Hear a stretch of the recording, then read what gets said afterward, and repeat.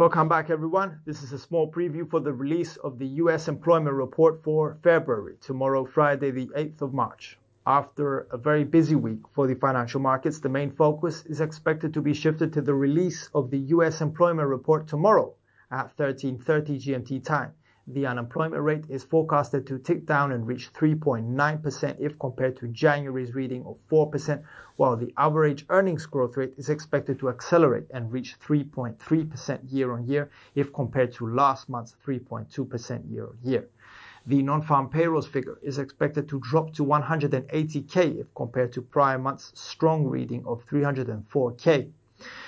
Should the financial data indicate a higher reading in jobs created than the one expected, the market could perceive the reading as one which supports the notion of a tight US labor market, and we could see the USD getting some support.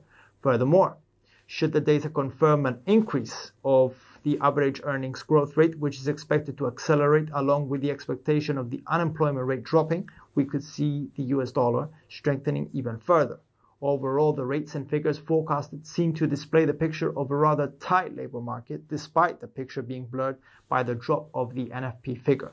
Please note that the general picture of the US economy indicates a slowing down due to a decreasing annualized GDP rate and worries coming from the US Sino matter that is still pending.